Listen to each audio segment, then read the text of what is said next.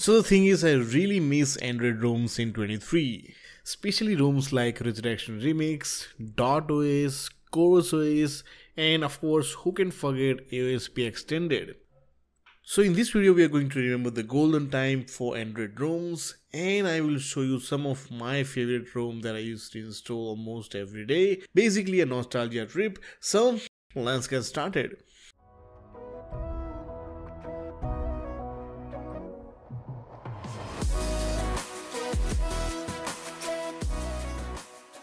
So this does not mean that Android ROMs doesn't exist today. You can install Android ROMs, but they are not as fun as it was back in time.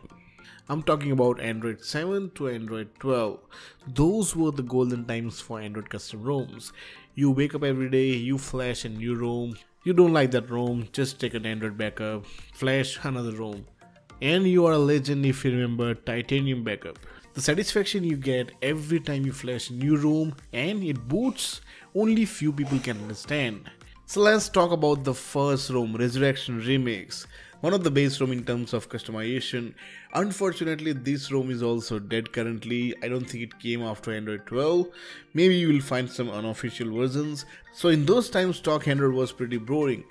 And Resurrection Remix actually gave users all kind of features and customization, plenty of themes. You could just customize anything in your phone using Resurrection Remix. So if you're into custom ROMs for last 10 years, then you definitely know this legend ROM. It was way ahead of its time. As I said, this ROM is currently dead, but let's hope in the future Resurrection is revived.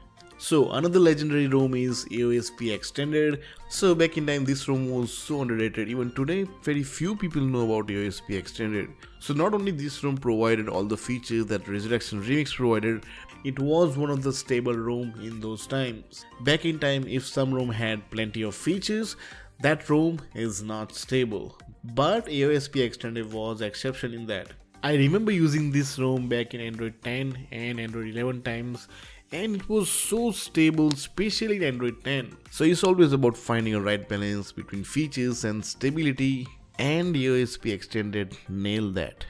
I really miss those times, and hopefully AOSP Extended makes a comeback. Now let's talk about Corvus OS. What this ROM did for gaming community, no other ROMs did, because this ROM was #1 gaming ROM.